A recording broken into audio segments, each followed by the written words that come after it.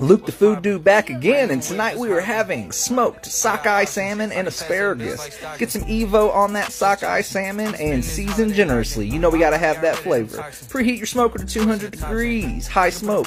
Get that salmon on directly on the grates. We're shooting for an internal temperature of 135 degrees, and we're gonna check on that periodically. Brown up some bacon, throw down your asparagus with some salt and pepper, and cook that through. Back to the smoker, and we are gonna put a nice maple, soy, and garlic glaze down toward the end.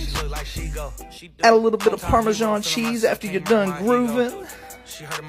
And on this salmon, guys, I cured it overnight in brown sugar and salt. Rinse that off, let it sit in the fridge to firm up so that smoke would adhere nice. And your money shot.